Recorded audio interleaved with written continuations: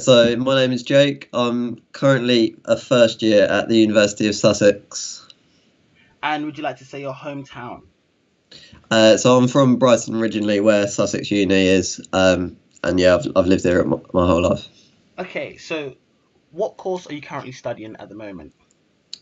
So I'm doing economics and management. So three of the modules are all economics based, and then you've got a business management module in there as well. And why did you choose your course? I think economics is quite relevant to a lot of aspects of life and sort of explains how a lot of things work in terms of money and things like that. And I've always been quite interested in personal finance and other aspects of finance. And that's part of the reason why I set up my YouTube channel. And I really enjoyed doing it at A level, and it didn't feel like a chore, so that's why I decided to do it at uni as well. And could you tell us, what is Student Money Hacks? So Student Money Hacks is a YouTube channel I've set up in the last month, aimed at student financing. I came across a stat about a month ago, saying that 4/5 of UK students worried about their money situation. And I think it doesn't need to be like that. And there's a lot of myths that comes with student loans and stuff like that. So I've made it my mission to help all the students with their money, explain what actually goes on, and hopefully put everyone at ease. Okay, so with your course, what do you think of it so far? You said you're in your first year, and you said what have you thought about your course so far at studying your course at Sussex? So we've got exams next week, so I've learned all the content for the year. And I think if you're thinking about studying economics at Sussex, I've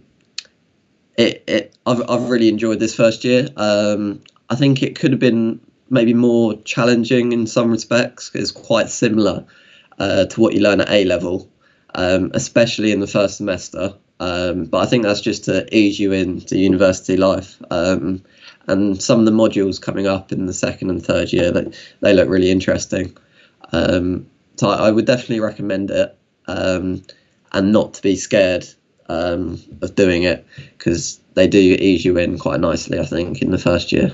Okay, so did you come from a college or sixth form background? So yeah, I went sixth form in Brighton. I did economics, biology, and maths. So sort of random subjects, really. Did those subjects help you with your course? Yeah. So obviously economics has a direct link with what I'm doing at uni.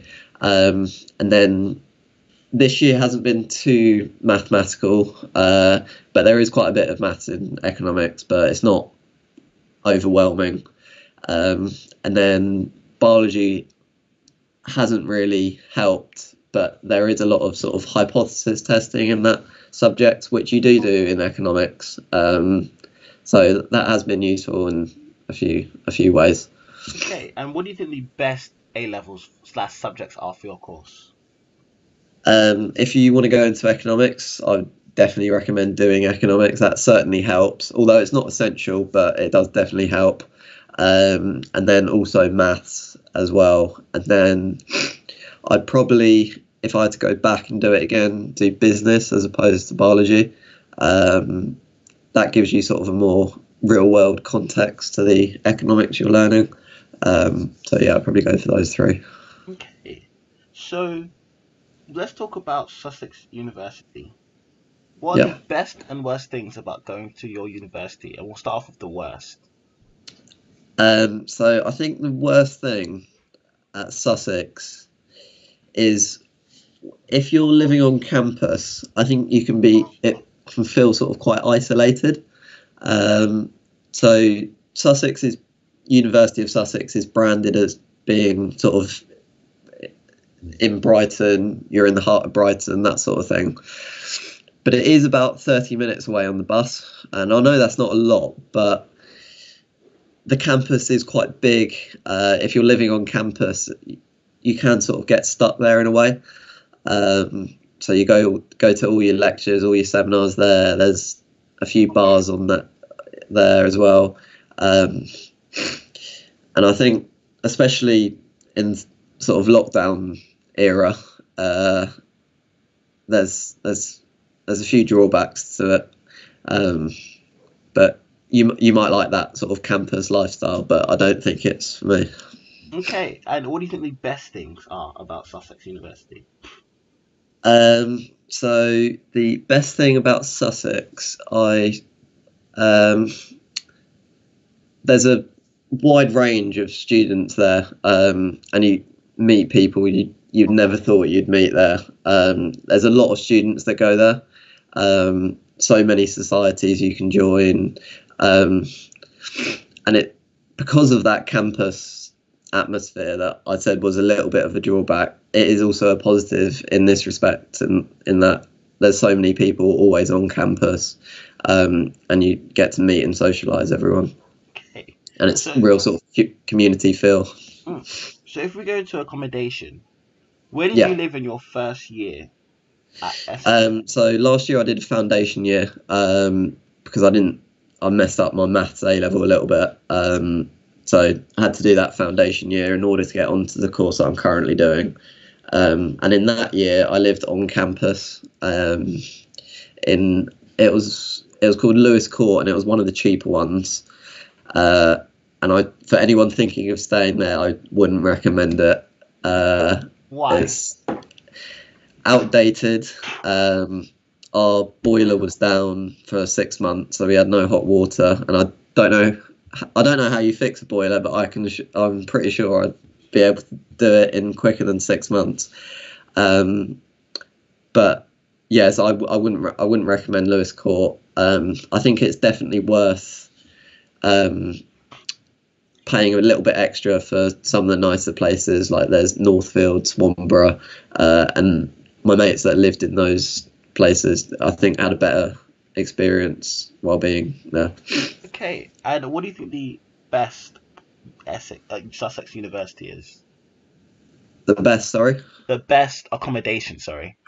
the best accommodation. I think it's a place called Northfield, which is sort of the furthest away you can get from all the lecture theatres, but that they've been recently refurbished, and you're right by the down, so you can go for runs and walks. It's right out your back doorstep if you're into sort of the countryside and that sort of thing. And there's 6 people to a dorm, so you get a good mix of people without there being too many, like in some of the other ones where in Lewis Court you get about 12 people, and I think that's just sort of too much and a bit overwhelming when you first go into uni. Okay, so if we go more into the Sussex area, you mentioned that you lived there before, so you had a good Yeah. idea. For someone who's never been to Sussex, what are the best things to do in Sussex?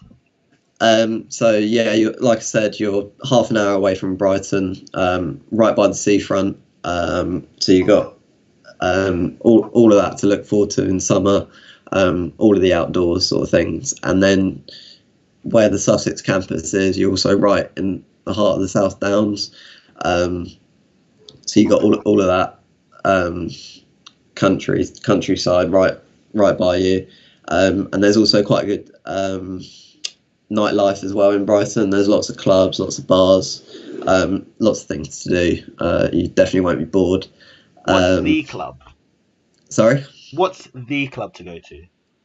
the club. Well, it's a hotly debated subject, but I mean, the biggest one is probably Prism. Not my personal favourite, but you've also got a lot the seafront clubs, which are right on the seafront. They're probably the best. You got sort of all mixtures of music along there. So you got the Arch, Coalition, which do all sorts of different things. So yeah, I'd recommend going to any of those down there. And what? How many? Are there a lot of? Have you got your basic shops, or have you got loads of different local shops?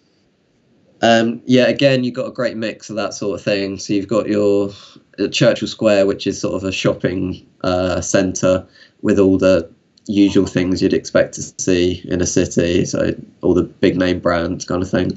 And then you've also got the Lane shopping area, which is sort of independent, more indie type shops. Um, if that's what you prefer. So you've definitely got a great mix of shopping outlets. And what about the food variety? Is there a lot the same kind of thing when it comes to food? Um, Again, there's a lot of options food wise, and uh, I think it definitely appeals to students in that respect. You can hop on Deliveroo or Uber Eats and sort of get anything ordered to you anytime. You got everything you could want really in terms of food. Okay. So you briefly mentioned societies. Have you joined Yeah. any societies yourself? This year I didn't. Just for a few reasons, but next year I am planning to join at least a couple, athletics, and there's also an economics one as well that I want to join. Hey, so obviously you said you went from sixth form to university. Yeah. Why did you not go? Why did you not choose an apprenticeship slash going right into work? Why did you go right for university?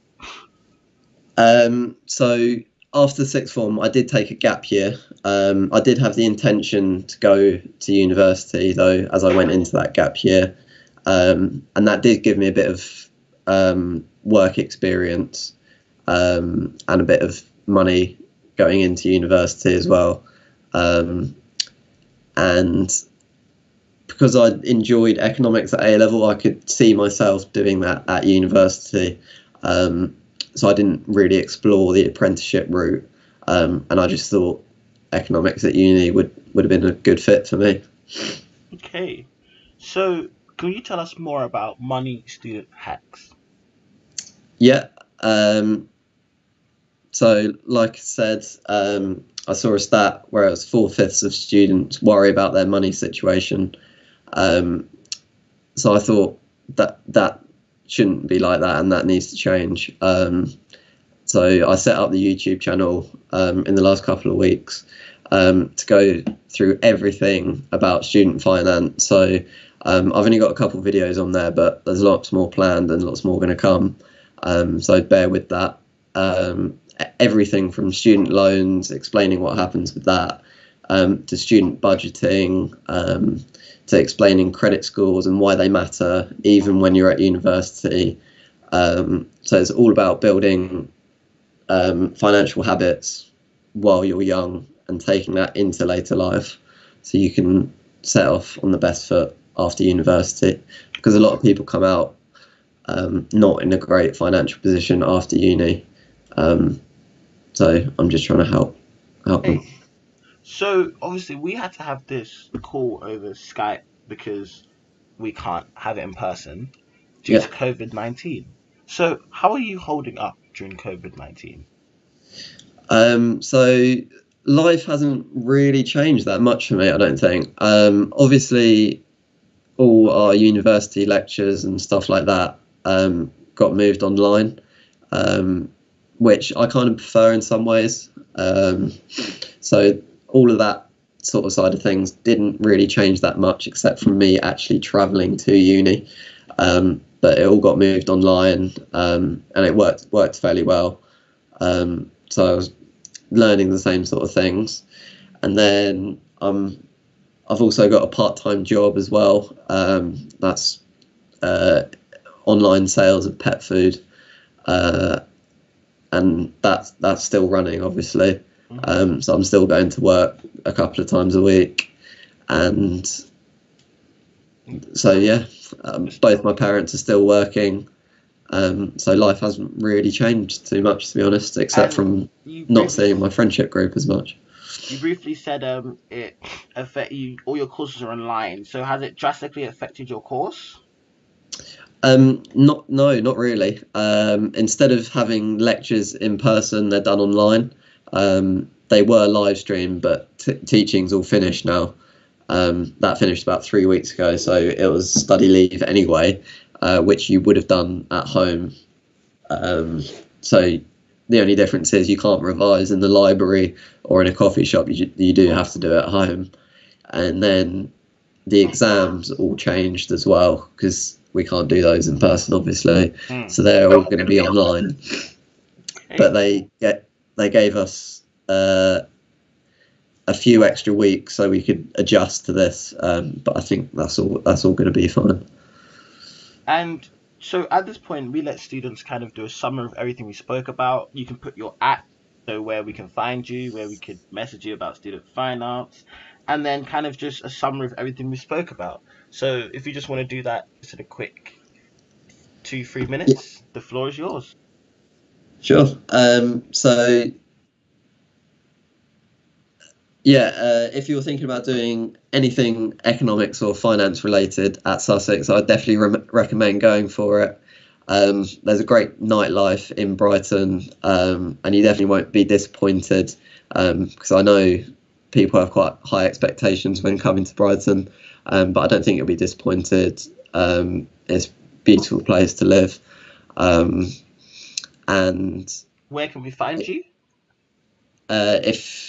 If you want to follow me, you can follow me on the Facebook page. That's where I'll be posting all the information regarding the channel, and then Student Money Hacks on YouTube. Okay, so if you just want to end the video, don't forget to like, subscribe, and I'm plugged in. Don't forget to like, subscribe, and comment, and I'm plugged in. Thank you.